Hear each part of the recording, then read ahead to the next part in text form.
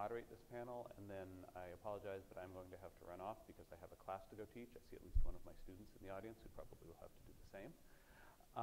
But so to give us as much time as possible to have a conversation, I'm going to turn the floor over right now to Yvonne. Thank you, Jeffrey, for this kind introduction.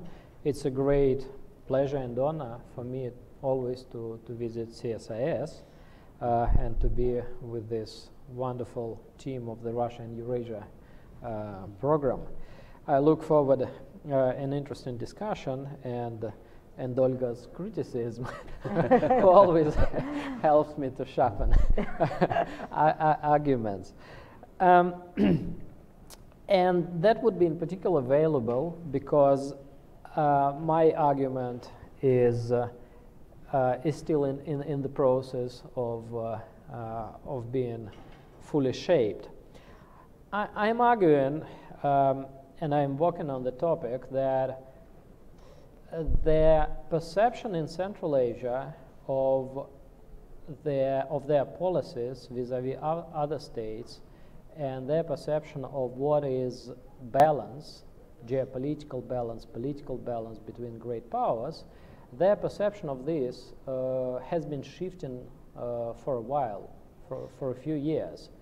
And right now this shift goes that far that this may have already political consequences and may change their policies. To better introduce this argument, I go a little bit into the history, how their policies were developing. In the 90s, that was a very difficult decade for all post-Soviet states and for Central Asia also. They were looking for international attention. They, in very general terms, they not only needed capital, investment, assistance, they needed a sort of recognition, international attention in very, very general terms. To put it bluntly, they wanted to be noticed on this political map because people were confusing their names, their locations, their politicians. So they wanted to be noticed and somehow appreciated. That was going for a while, and who knows what would be the end result of their advertising and marketing, if not the 9/11. The 9/11 was the game changer for the region because the United States, the U.S. interest in the region increased dramatically, and Central Asians, to some extent unexpectedly for themselves, found themselves to be in a sort of center, if not epicenter, of the regional politics, and even more globally in the center of the global politics. The United States paid attention to them, and the assistance of the United States to all Central Asian countries skyrocketed between 2001 and 2004. It was not like thousands of percents. The assistance increased 3, 4, 5 times over a few years. A lot of delegations started going. A lot of practical cooperation between secret services, between the military, and so on and so on.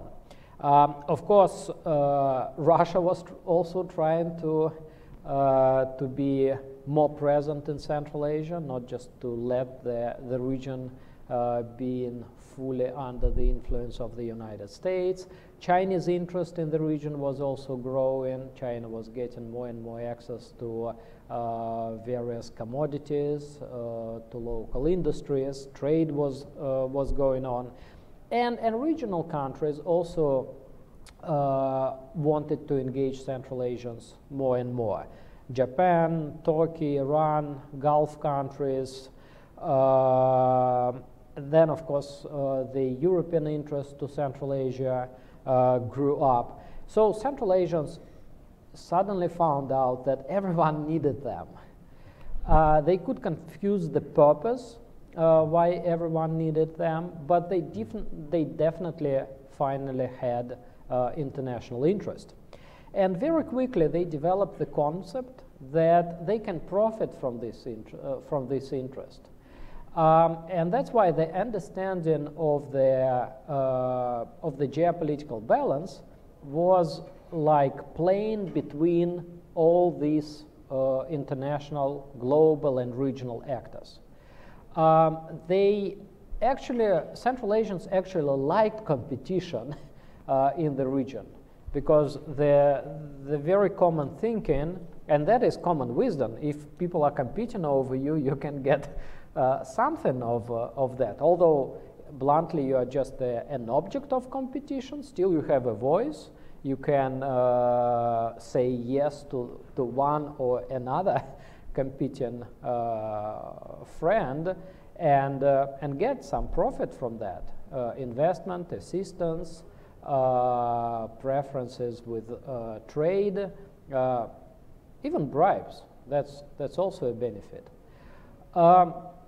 And that's why they were trying, actually they were not afraid of competition. Central Asians were happy with the competition growing in the region because they thought that they can benefit from this competition.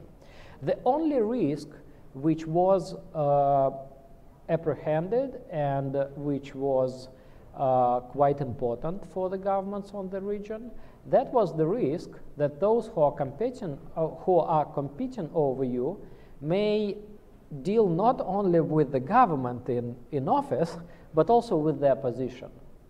And that's why if you dissatisfy some of powerful international partners, they may support internal challenges, internal opposition, and so on. All this risk was summarized in the metaphor of the colored revolution, when international partners may prefer not to deal with you, but to substitute your government with the opposition.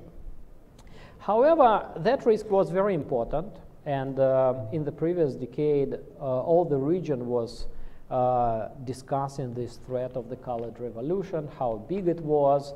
Many thought that actually Russia was manipulating the threat of the colored revolution and exaggerating it. However, many governments did have concerns about what is summarized as colored revolutions. But that risk seemed acceptable. So you need to be to be smart when you deal with international partners, and if you are smart enough, then they do not go to your opposition. They work with you. However, soon, by the late previous decade, another risk surfaced, which nobody predicted initially, and which turned out to be far more important than the risk of colored revolution. That was the risk that actually international players may prefer to get rid of the leader rather than to deal with the leader, not because that benefits their interest, but because they do not want to play the game of the regional competition. The first example of that sort is the example of Bakiev, who was playing the geopolitical competition between Russia and the United States so actively that he was actually pushing both Russia and the United States to more competition than these countries wanted. Of course, there was a competition over Kyrgyzstan, no question about it. But Bakiev wanted to intensify that competition, and he was playing that game so aggressively that finally both Russia and the United States decided that they do not need to play this intensive geopolitical competition as Bakiyev wanted us to play. And in the end of his presidency, Bakiyev didn't have confidence neither in Washington nor in Moscow. And actually Moscow and Washington, although already in quite intensive competition in many parts of the post-Soviet space, in Kyrgyzstan, we both were happy with Bakiyev losing power and the power going to the new government. Another example of that sort was Saakashvili, whose regional game in the Caucasus was also so intensive that Russia and the United States did not want to go to those extremes. And in the end of his presidency, also Saakashvili had very low profile both in Washington and in Moscow. And there was a sort of undeclared compromise that he should leave, and there should be a new page in the regional politics. And the last example of that sort was Yanukovych, who faced a little bit different dilemma. By that time, already Russia and the European Union and the United States pushed their competition further, and they wanted Yanukovych to make a sort of ultimate choice, which side in the regional competition he chooses. And Yanukovych failed to make a clear choice, and also lost his power. So all these examples demonstrate that actually intensive competition may not only bring benefits, but may be very dangerous for your internal stability and for your presidency. In particular, the case of Ukraine was very, very important. So it was a sort of growing cautiousness in the post-Soviet capitals, first with Bakiyev, then with Saakashvili, and then Yanukovych's experience. It was already like an alarm. So it turned out that instead of getting benefits from intensive competition between great powers, you may have a lot of difficulties inside your country, up to losing power and even escaping your country, not being able to return. And that was a sort of challenge to this common wisdom that you can benefit from competition. And that was the challenge to the two different models of the multipolarity policy or multivectoral policy. One model is the multivectoral policy of Kazakhstan, and another model is multivectoral policy of Uzbekistan. The difference is that Kazakhstan usually tries to make all partners happy. So if Kazakhstan intensifies relations with the United States, they also do something more with Russia. Of course, not in equal proportions, but still, it's like playing all the same game with all partners, but in different proportions. Like you pay 80% of attention to the United States, but still you increase a little bit your cooperation with Russia as well, so that Russia does not complain, and the other way. While the Kazakh model was changing partners. So they were either changing partners. The Uzbek model, yes, sorry. The Uzbek model was changing partners. First you deal with one partner, and then you, when you exhaust his patience and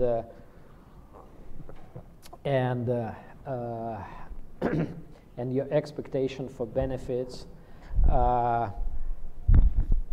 reaches the limits, you do not get what you expected, then you change the partner and you play all the same game. So these are a little bit different models of multivectoral policy, but both these models were changed with their understanding of this new risk that playing between great powers too intensively, you may lose your power. And from 2014, 2015, we can see that Central Asian governments take steps to deliver the message both to the United States and to Russia that please do not proliferate your tension and your competition to our region.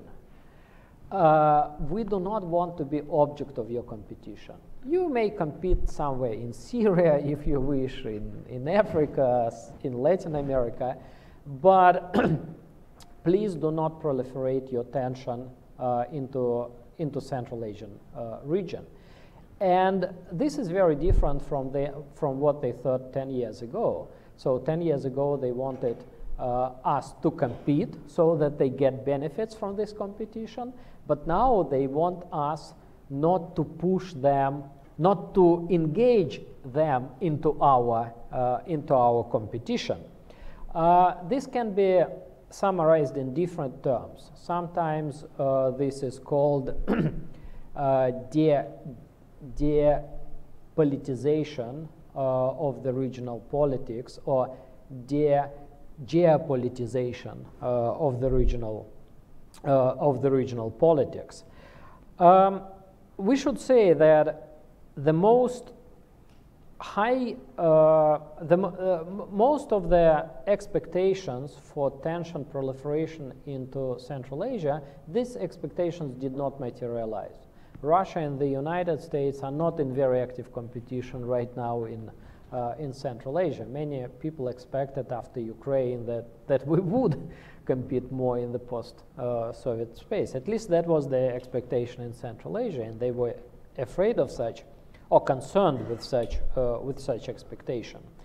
And it seemed for Central Asian governments that everything is fine. Tension does not proliferate into their region. They have a sort of pause in the geopolitical competition, and they can think of how to continue economic projects, but without intensive geopolitical competition. However, with the Trump administration being very tough on partners, even on close partners of the United States, and ignorant on many other partners or former partners of the United States, the region of the Trump administration in Central Asia produced the concern that actually Central Asia may be overlooked again.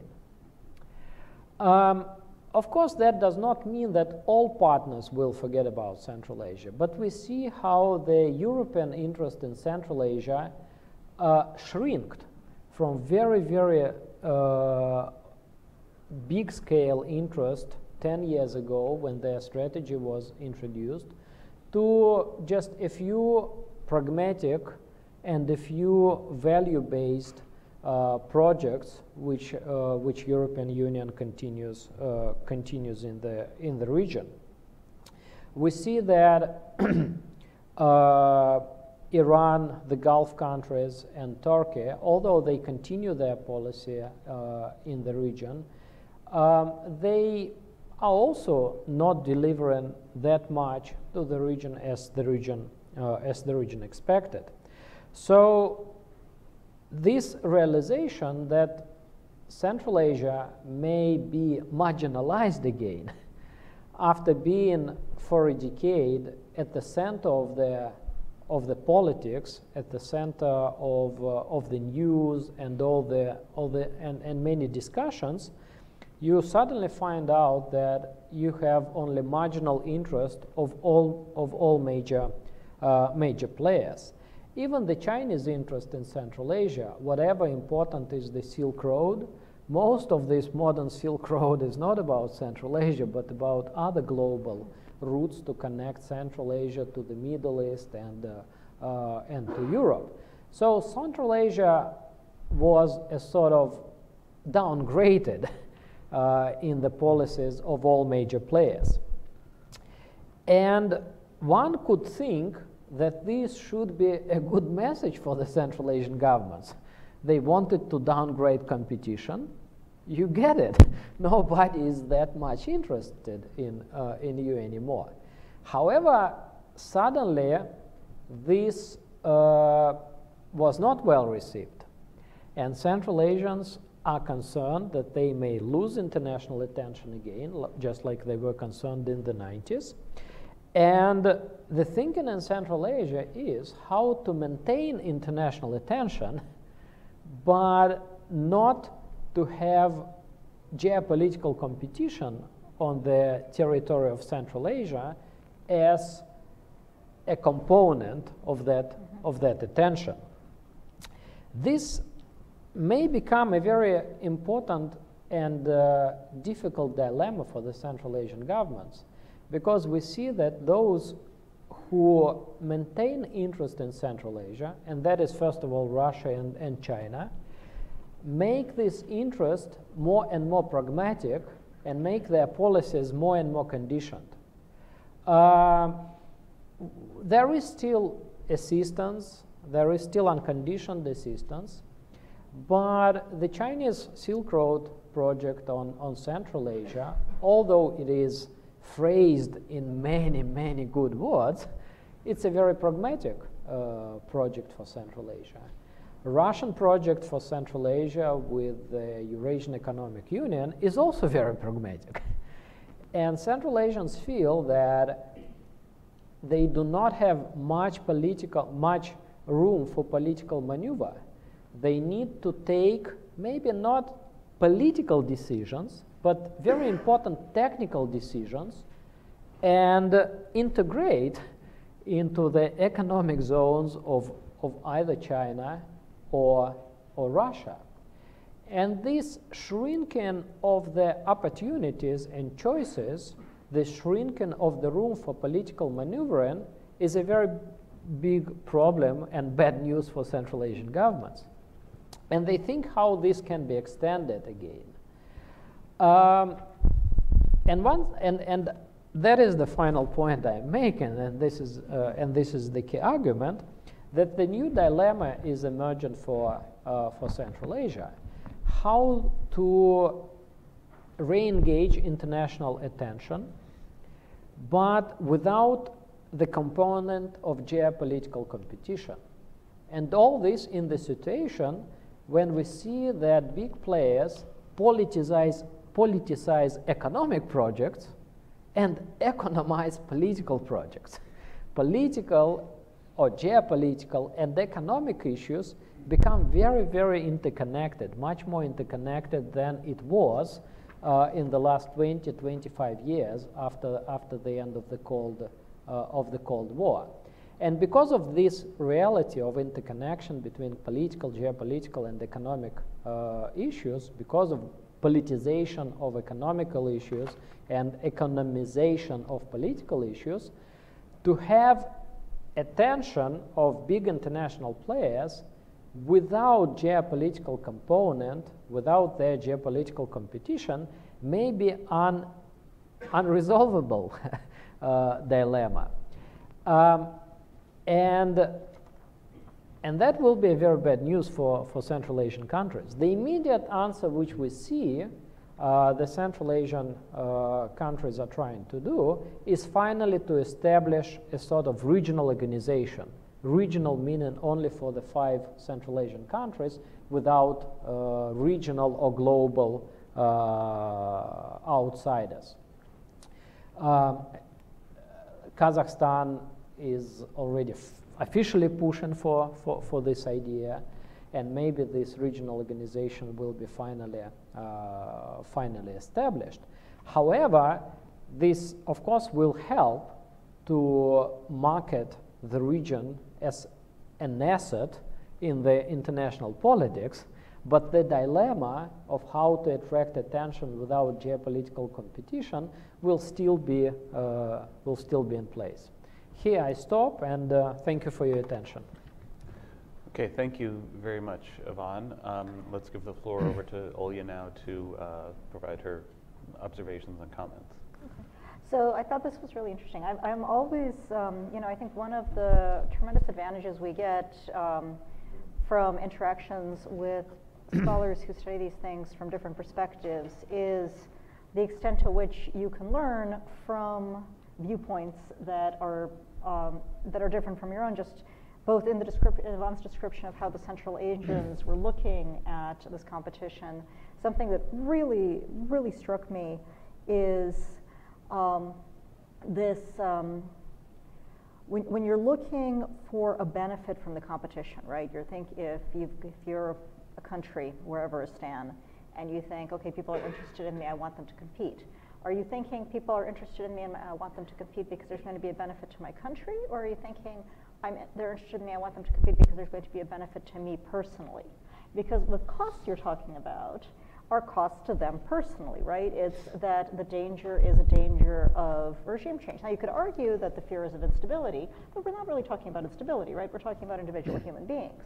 And the other thing that's interesting about this, I don't know how this gets looked at the Kremlin and at the Ministry of Foreign Affairs. I do know how in the 90s and 2000s it was looked at here in Washington, the State Department and the Pentagon. And this notion of, well, we're sick of that guy, he's putting us into a difficult situation, we're going to try to undermine his government, is not a thing that actually crossed people's minds. I mean, maybe it crossed somebody's mind here and there, but it was not policy, and it was not what policy was geared for. If anything, what happens is familiarity breeds more programs and more attention. So you pay more, you notice more when there's less democratic actions. You notice, you send more observers to the elections. You complain more if the elections are irregular. If you're giving them money, you worry about how the money is being spent in a way that you don't if you're not giving them money. But when personalization happens, it's more along the lines of what happened in Georgia with Saakashvili, or I would say in Ukraine with Yushchenko, where, okay, we like this guy. What happens if he goes away? What if they do have an election and get rid of him? That could be bad. That would be bad. Okay, well, that would be bad. We have to make friends with more people. We need to know more people so that we have a better sense of it. But it's, and there's concern, but it's not, I mean, I can understand a perception that there's a shoring up of individuals, but that's very rarely how American policymakers think of it. And in terms of getting rid of individuals, that's almost never how they think of it. With the possible exception of Shevardnadze at the end of the Rose Revolution, where everybody, including the Georgians, was pretty convinced that it was time for him to go. And Russians as well that time. Well, exactly. No, I mean, but the United States wasn't going to do anything about it, right? The Russians were the ones who flew out to try to explain to him that, maybe it was time. So it's, I think this is really interesting because I think in the United States, we miss the extent to which it's personalized in other countries, and not just in Central Asia, not just in post-Soviet countries. We miss the extent to which people think the United States is their friend personally, not their country's friend. We miss the extent to which they see support as being political in their domestic political context. And I think that's, for American policymakers and American researchers, I think that's a fairly important insight. For Russians and Central Asians, and Ukrainians and Georgians and everybody else, I would encourage a certain understanding of the US blindness to all of this, which, while I might suggest that we understand it, people like me might try to understand it. The folks down the street are still going to have a lot on their plates, so it's going to be a very minor component. I also am struck by, you mentioned value-based EU projects, but you didn't mention value-based EU projects as a regime change, color revolution project. That's just things that the EU does. And I would argue the United States and the EU actually view their value-based projects fairly similarly, that we do good things because they'll be good for you, right?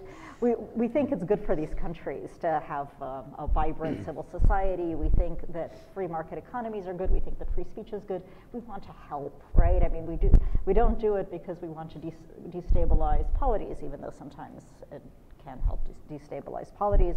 We don't do it because we're trying to overthrow a single leader or group of leaders.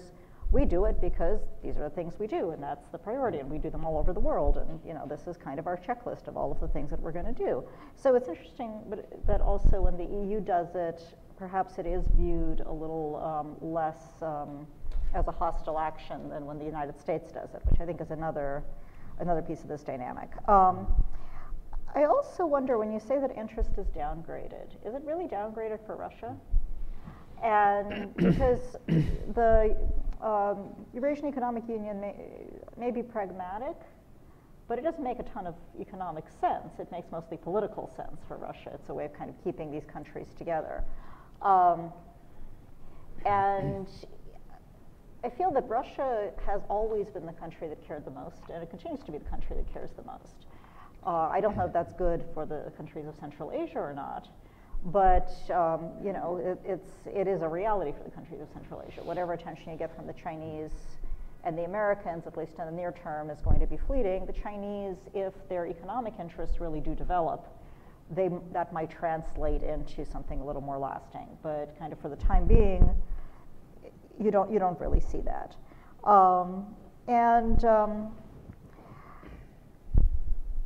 I guess two more things that well, three things that I would throw out. One is, so are the Russians and the Chinese being pragmatic, or is it still about geopolitics? And are the Central Asian states, when they look to them, are they being pragmatic? We're just going to try to get as many resources as we want, or, you know, if you want attention, I mean, Kazakhstan's done a good job of getting attention. Without, I mean, that is the Kazakh model as you described it. That it's about, you know, we're staying on good terms with everybody. And it sends signals to the other countries. It sends the signal that, no, we don't actually want to be a pawn in your fight. It is the opposite of the signal that sometimes was received from both Kyrgyzstan and Uzbekistan of we're willing to, you know, sell to the highest bidder for as long as the bidding's high. The Kazakhs are like, no, we want good relations with everybody. And then you saw Kyrgyzstan certainly has tended in that direction with a few blips. I don't know what the Uzbek model will be going forward. I think that's actually a very interesting question with the new government in Uzbekistan and potentially a lot of changes, which interestingly, and one of the most fascinating things about these changes is, I mean, they can't be trying to court the United States with this because it's not as though the Trump administration has shown any signs of caring what you do with your political prisoners. So is Uzbekistan liberalizing to the extent that it's liberalizing because it also buys into that these things are good model, which, you know, I certainly buy it, but which is good in, you know, from the perspective of it might allow for more freedom, economic and political for its people, but it's an interesting question, and how does that play into Russian attitudes and Chinese attitudes, particularly if the United States doesn't play a role. So if the United States is pushing for various changes and the countries making them, they can be seen as foreign influence. The United States isn't pushing, and the countries making those changes. Are the Russians going to be more comfortable with it? I strongly suspect the Chinese don't care. And then finally, Afghanistan. You've written a lot about Afghanistan, but we haven't talked about Afghanistan. What are the implications of what we probably expect to be continued unrest, but at a low level for the foreseeable future, on how Central Asian countries view their role in competition, concord, whatever else may be emerging? Okay, great. We have a fair bit of time for questions. As I said, I'm going to have to duck out, so I think if you're okay with it, I will allow Olya to moderate the rest of this, but I want to thank you all again for coming, and I hope you have interesting and insightful things to say. I'm sure they will. Okay. So, shall we? Do you want to respond, and then we can open it up? Yes, just to a couple of points. It's not an easy question what is the balance between pragmatism and geopolitics in Russian and Chinese attitudes to Central Asia. Both Russia and China try to shape their policies as being overwhelmingly pragmatic. Sure. But everyone suspects that there is something behind this pragmatism, some political agenda, some expectation for political loyalty. When you say pragmatic, you mean economic interests? Is that how you... Yes, I mean, first of all, economic projects. But there is still an understanding that if we have a lot of economic projects, probably you do not vote against me in the General Assembly, or you do not raise your voice against me when I have controversies in some regions or global affairs. Which is an understanding it's harder to get with the United States and the European Union. Yes, but to which level this political, so to what extent there should be this political loyalty, there are no rules for that. So that's why there may be mismatch of the expectation between Russia and China, what they expect from their regional partners, and the expectation of the regional partners, what actually they owe to these bigger partners. And this mismatch can be found out only on the practical level when there is some controversy and then diplomats meet and suddenly regional countries find out that they owe more than they thought they do. And I think that it may happen in this way that regional countries will find out over years and years that they owe more morally and politically than they expected.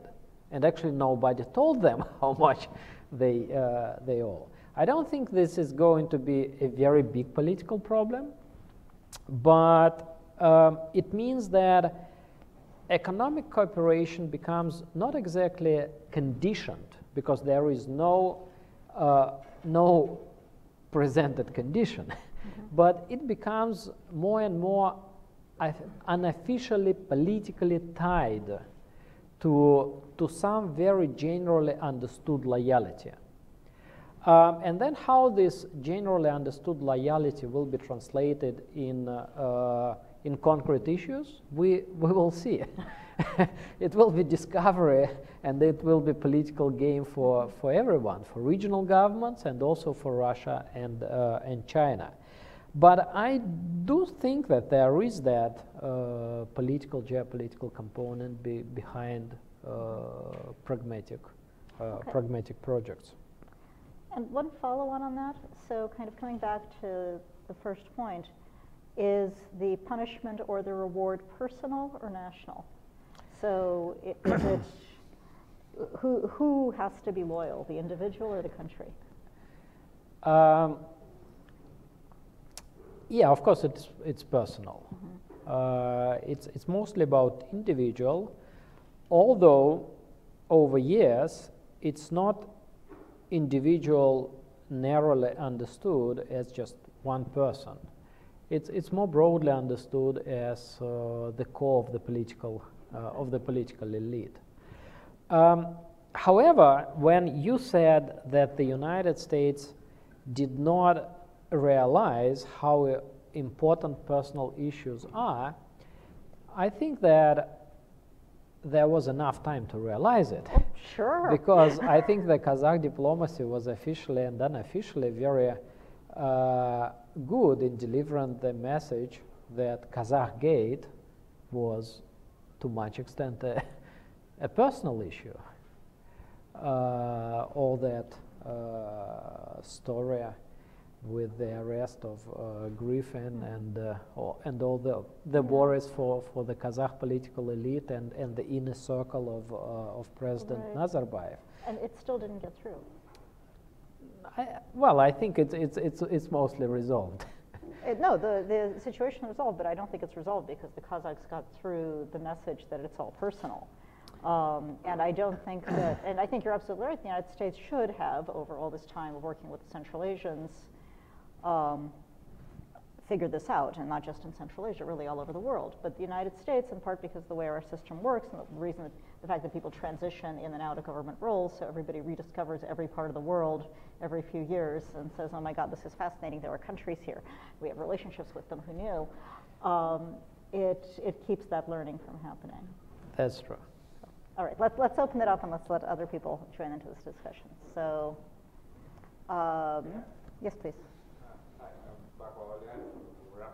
Everybody's. Oh, sorry.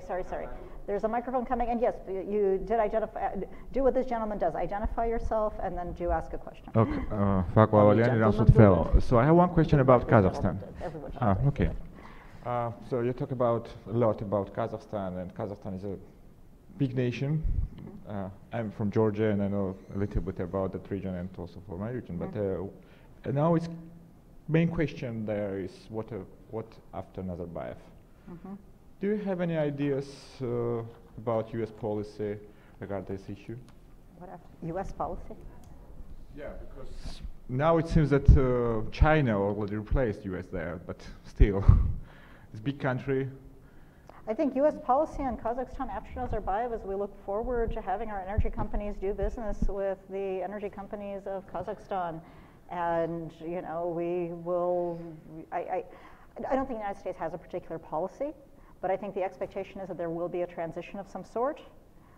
It will probably, we hope, be peaceful and calm and quiet, and we'll go along with it. I think that's as much U.S. policy as you're going to get. What's Russia's policy? I think that many people underestimate how close Russian and Kazakh elites are. If you take people from high places of Russia and Kazakhstan, big businessmen, ministers, and all their entourage, the Russian and Kazakh elites, to much extent, live the same life. They go to the same resorts. They interact in many different places of the world. And these interconnections in the elite, they should be taken into account. That stabilizes government to government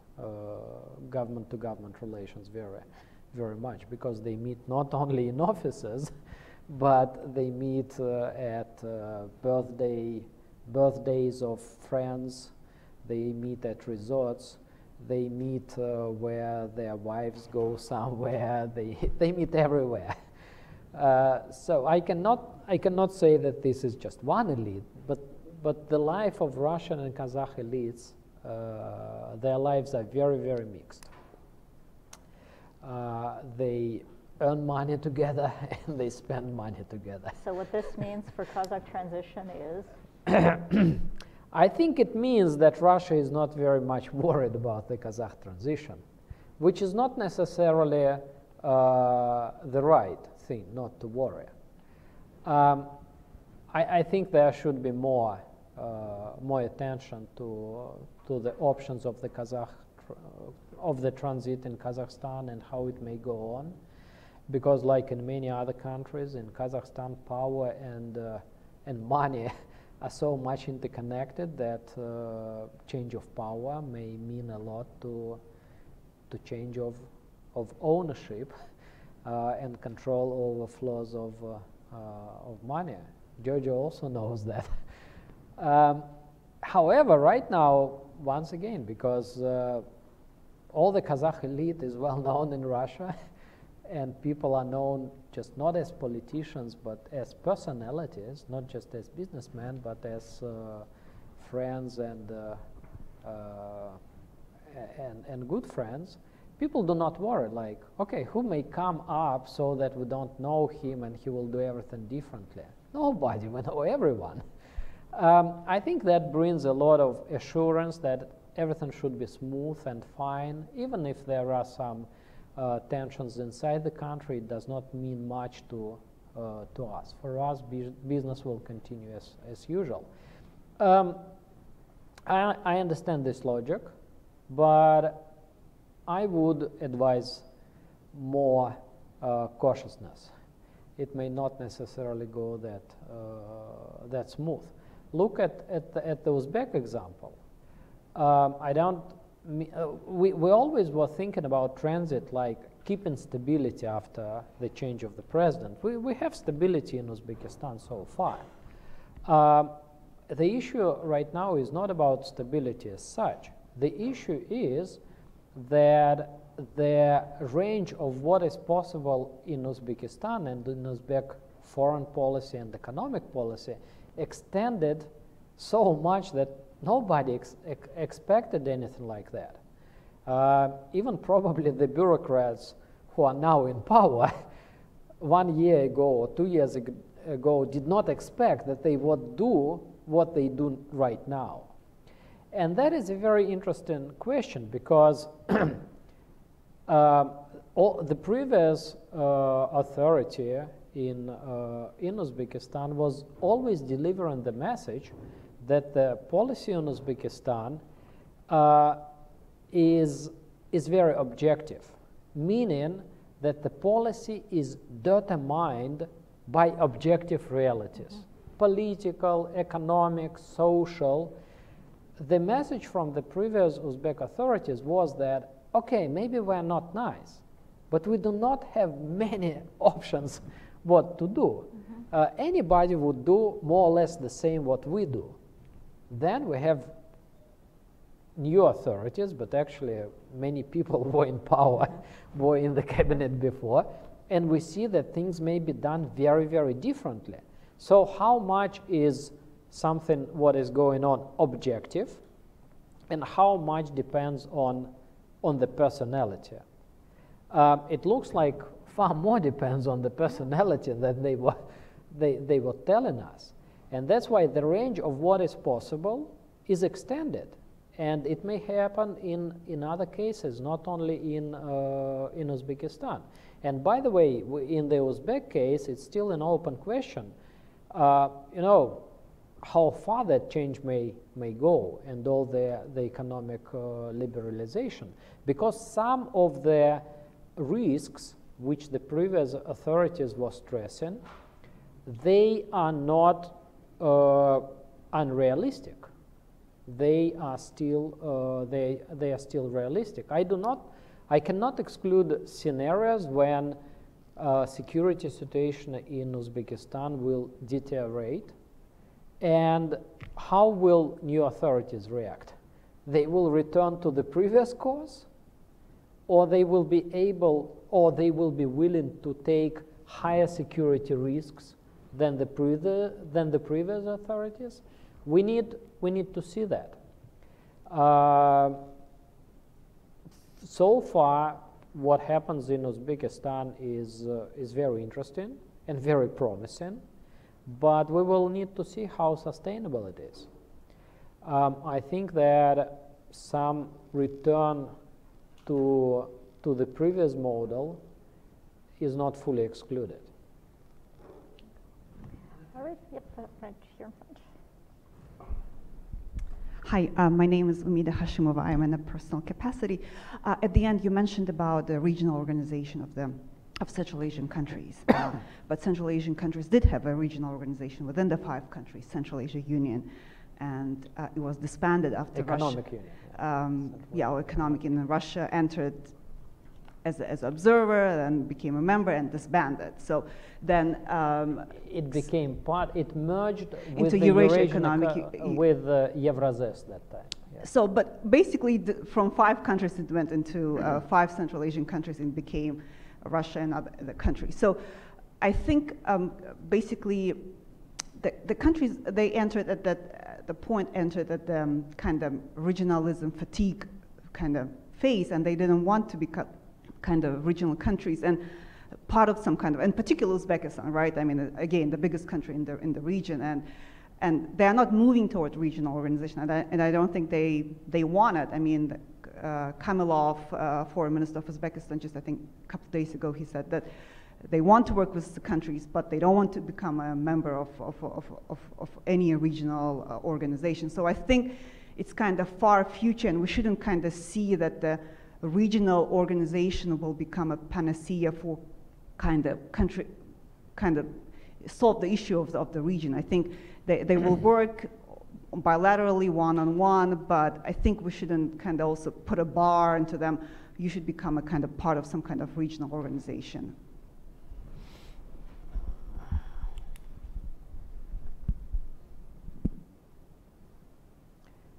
I can answer. Response? Yeah, this is very interesting comment, and I would stress what you say, because I agree with that, with the very beginning of your comment, that Central Asian countries do not want to be regional. All Central Asian countries wanted to be maybe tiny, but still global players. Turkmenistan was trying to emerge as an energy supplier, of course uncomparable to Saudi Arabia or to Qatar, but still globally important, not just a tiny regional country.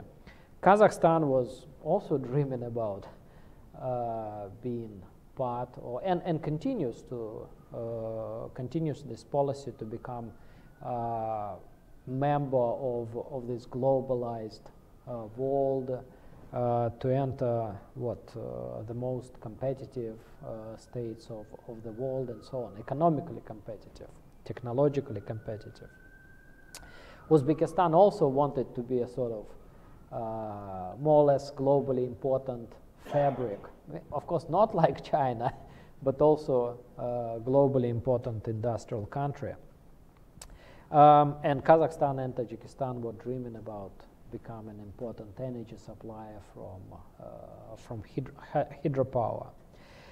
So yes, nobody of them wanted to lock their future just in the region. They were looking outside.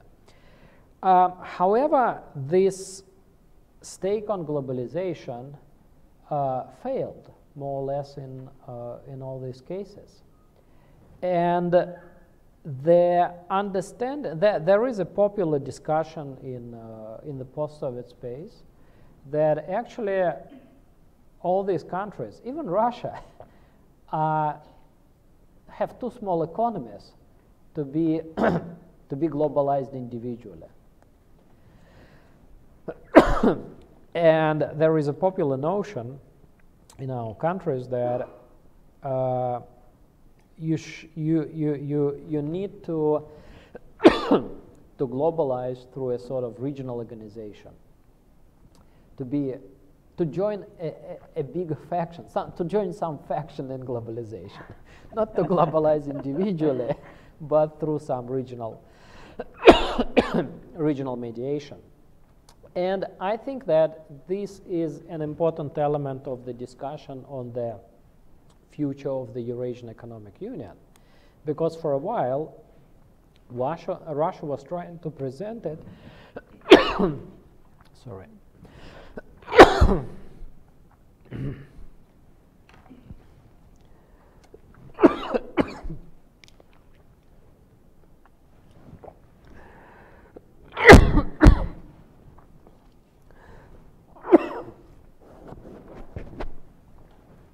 Breathe, it's important.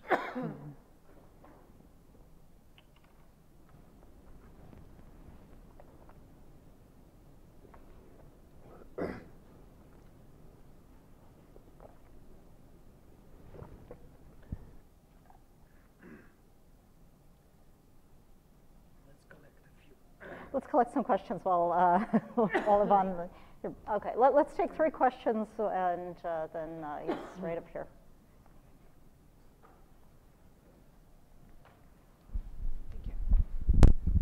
Anna Gusarova, Central Asia Institute for Strategic Studies. Pleased to be here. Actually, my questions lies within the logic we were discussing about which Central Asia does Russia want to have?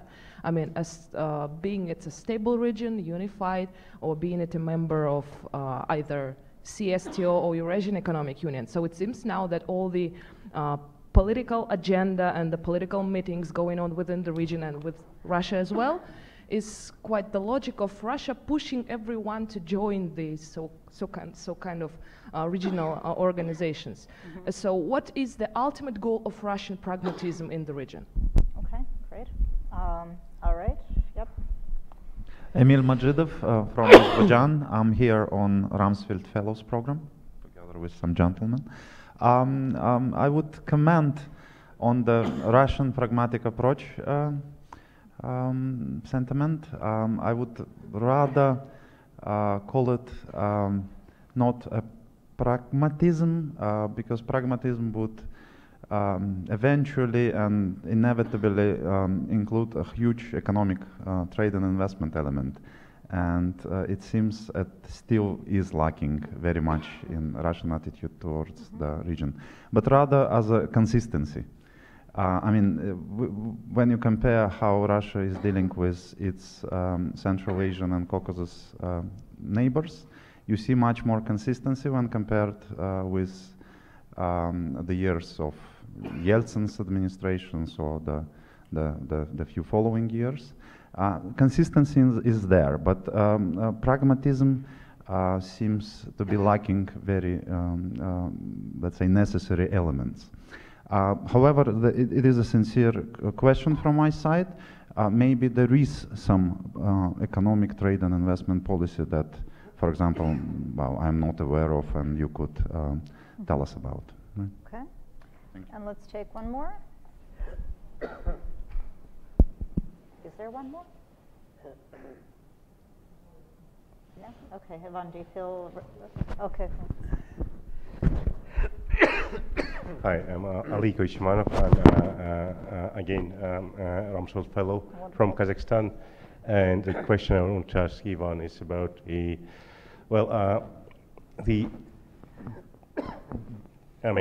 role of Central Asia for big players. You mentioned that it's been diminishing in the last years. I mean, like, what do you actually kind of, you just what are the underlying facts? Because if you look from the first glance, the level of investments from big players, like China, has been consistently and massively increasing investments from the Western world. Like, we're talking about tens of billions of dollars into the projects. While while the influence of Russia, it's massive politically, but economically it has been reducing. And moreover, if you think, some of the actions taken, the level of Russian ethnic population in the region has been consistently reducing. And you probably heard about the recent announcement that the Kazakh alphabet is going to be moved to from Cyrillic to Latin. Do you see this as a kind of continuous reduction of the Russian influence in the region? Thank you. Okay, so we have 3 Russia questions. It's really all about Russia. You saved me from the American question. I will continue where I was interrupted, and I'm sorry for my coughing. That's allergy, which I'm trying to fight. There is a discussion right now on the Eurasian Economic Union on whether it is regional organization or global organization. Because when it was emerging in 2009, 2010, the thinking was that globalization was stumbling, globalization was coming to an end, and the future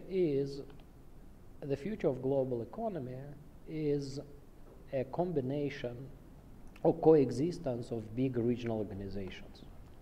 So initially a sort of philosophy behind this stage of integration, the Eurasian Union integration and the customs union integration, was that, and it coincided with the previous financial crisis, was that regionalization is substitute for globalization.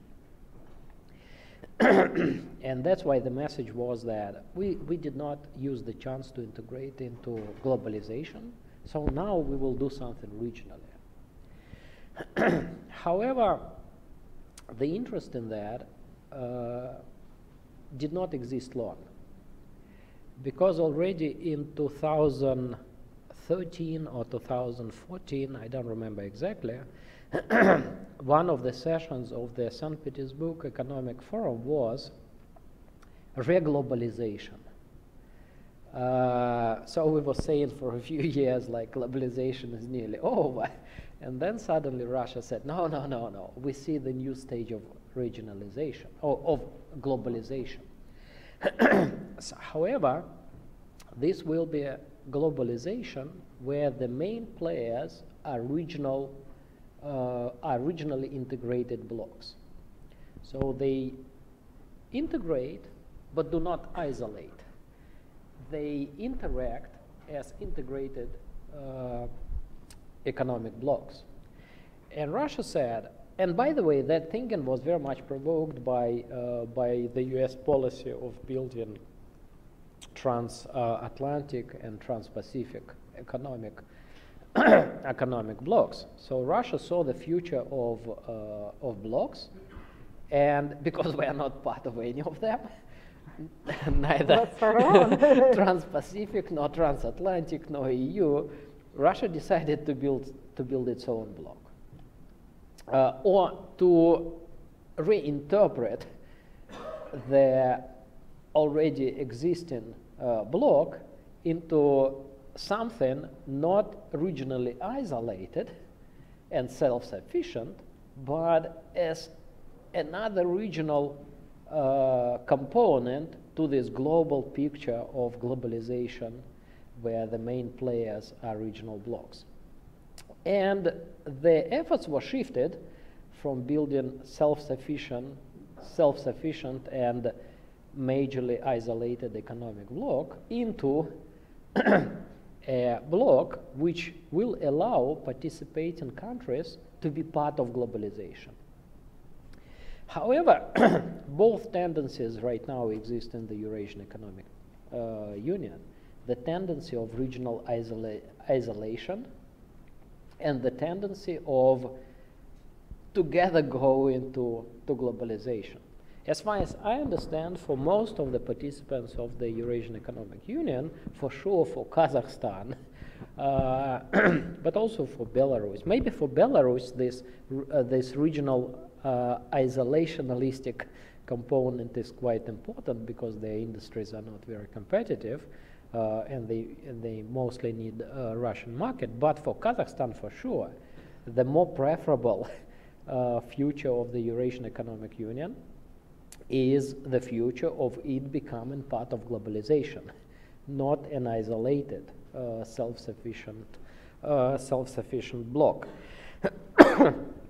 And that is partly connected to your question, what is the economic policy? I think that the economic policy is you are right to some extent that Russia wants to push countries into this economic bloc. But I don't think that there is much political thinking about it. Russia just wants to build a big enough player for the global economics. Because alone, even Russia is not a very big economic player. I figuratively call it or label it as the policy of mergers and acquisitions. So the stake is not that much on the organic growth right now, but on mergers and acquisitions, on trying to assemble something big enough so that it is globally important from economic perspective. Because from political perspective, we are definitely globally important. with nuclear weapons, with more conventional power, with conventional outreach to the Middle East and other places. Definitely Russia is a global political player, no question about it. But the ambition is, actually it's not an ambition, it is the understanding that you need also to be a global economic player. To reach that through organic growth, that may take too long and never be possible. That's why when organic growth is not fast enough, what business is doing? Mergers and acquisitions.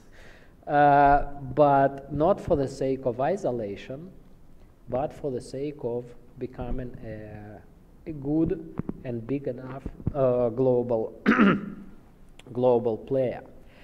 And I think that Russia is ready to put aside a lot of political issues for the sake of reaching this goal of making a big economic player. The question of the important question is whether Russia is pushing countries to this bloc, and that is connected to a few comments which were on the floor, whether Russian interest is really downgrading. I think that Russia was very active in 2014-15, and you can say, in particular in the case of Armenia, that was pushing, because Armenia is a good example when the country was actually prepared to do something very different, to sign agreement with the European Union, association agreement. However, after high-level meetings, decided to join the Eurasian Economic Union. So you can call it pushing. I cannot agree with the terms like blackmail or this being done with the gun to the head. I do not agree with these interpretations, but I agree with the term pushing. There was pushing. That pushing was the consequence of the quest for building the bloc quickly. But I think that after the realization came that the Ukrainian crisis is going to last long, it's not going to be fixed quickly. And Ukraine is not going to be part of this integration process anytime soon. The rush somehow downsized. Russia, I think it was very important in the beginning of this decade to make the bloc really quickly, but to make it quickly big enough. The job appeared to be unfinished and probably unfeasible in the near future. And from this perspective, I think that Russia took a sort of pause. Okay, we are not pushing anymore for building it quickly. Let us just manage smartly what we already have. Others, let them have negotiations. Like, for example, Tajikistan has economic consultations with the Eurasian Economic Union to join, not to join, but there is no political pushing for Tajikistan to join. I think that Russia is not Russian anymore for building that bloc quickly. And that's what I mean when I say that the interest downgraded to some extent. And you're answering the question, you're saying it's not consistent, that there is a shift, and the shift is towards a pragmatism, towards a certain goal, right? Yeah, it's the shift to proving that what we already established may work to the benefit of all participant countries, because there are many complaints in Kazakhstan, in Kyrgyzstan about the operations of the Eurasian Economic Union. So it's very important to make it a story of success. Maybe the bigger mission of making a global economic player is put a little bit aside to reach better operational work of what already established. But I think that the bigger mission is not abandoned. It is just put on hold because the political realities are too tough, in particular vis-a-vis the Ukrainian crisis. Mm-hmm. We need to live through that, and if in a few years the Ukrainian crisis is somehow losing the tension, and if by that time we see that the Eurasian Economic Union is the story of success, I think that the mission of building a bigger economic bloc will be renewed. All right. Did it answer all I don't know, how do our questioners? Oh, the last one of interest and influence. Yes. Yeah.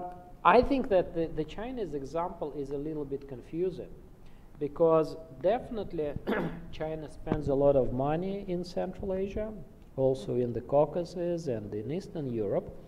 However, does it equal to have an interest in these regions? China has interest in maintaining globalization.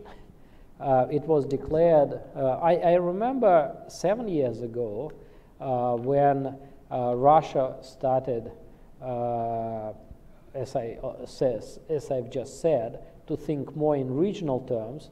We traveled in 2010 to Beijing and discussed these regionalization tendencies with many Chinese experts, and they didn't buy Russian logic that time at all. They were saying, we need globalization, we need globalization, we need globalization, and we believe that the United States will continue all the globalization.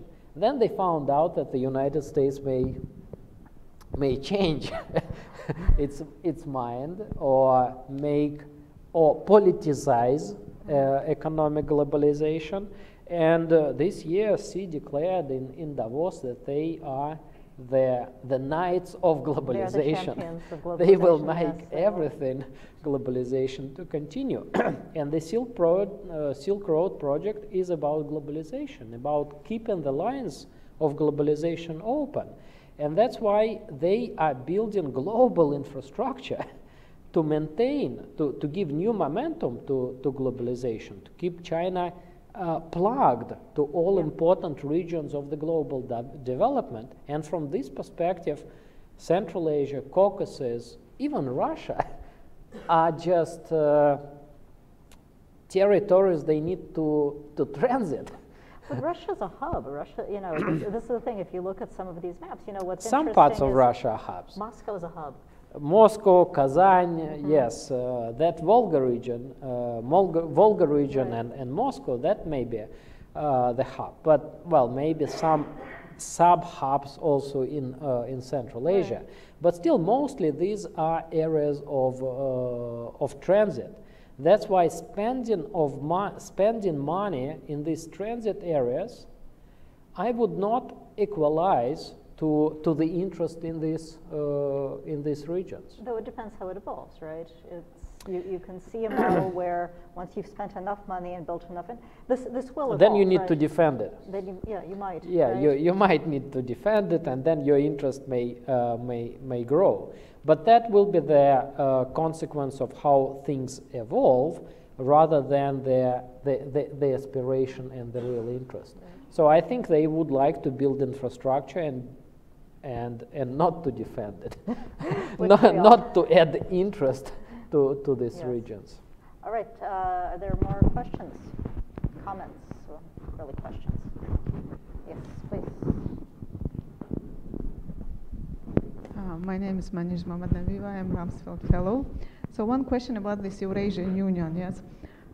So it's clear that it's a matter of timing that Central Asia countries will join this. Like I can say about Tajikistan, because I'm from Tajikistan. because even if there is no political pressure, but we are economically dependent on Russia. So, and it's a matter of timing, I think. But the question is about, do you think that when Russia will complete this Eurasian Union within the Central Asia, will Russia move to, like, is there a possibility that they will move to Afghanistan? Let's say that Afghanistan will be included to Eurasian Union, or maybe then China. So do you consider it as a threat or as a possibility? And what would you think about the United States role on this? Like, maybe it's a time for creating a new platform? Because again, the question about, like, you see, historically we depended on Russia, yes, because all our trading routes with Russia, and we never considered the South-South cooperation. So it seems that there is a potential for this, but again, it's now the issue is like, not the issue, but the question of who will be the first in developing of this platform.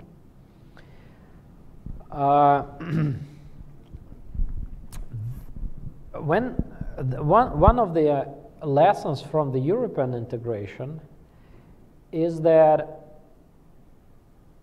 the success of integration is measured by how free is the move of goods, people, capital, and so on. So the metric of integration is how you take away barriers for participating countries. However, European Union over time was finding out that to take borders inside, whatever borders, economic, customs, or state borders, or sanitary borders, and so on. So to take away borders inside, you need to strengthen the outside common border. It became particularly clear with the problem of migration, not even during this migration crisis, but already in the 90s, already in the end of the 80s and in the early 90s. So when you eliminate borders inside your union, you should strengthen your outside borders. And then it becomes very important to understand where are these outside borders, and not to have loopholes in these outside borders. I think that the Eurasian Economic Union understands this lesson very well, but cannot decide where should be this, where should the perimeter be closed, where are the limits of these outside borders. Not only politically advisable limits, but also the limits which can be technically managed. Because as soon as you take Afghanistan, you have a huge loophole. For example, I usually say that why Kyrgyzstan was important for the Eurasian, for the customs union first, and then for the Eurasian Economic Union, because it is an element of the border of this union with China. Kyrgyzstan itself is not that big asset for the Eurasian Economic Union, but it is an important element to close, to have a good border of the economic union with China, because we may have whatever union with Kazakhstan, but with Kyrgyzstan not participated, our union has an open border actually to China. That's why it's very important to be smart and to balance your ambitions against the reality. What are manageable borders of your economic union? And my personal view is that anything beyond Tajikistan is unmanageable.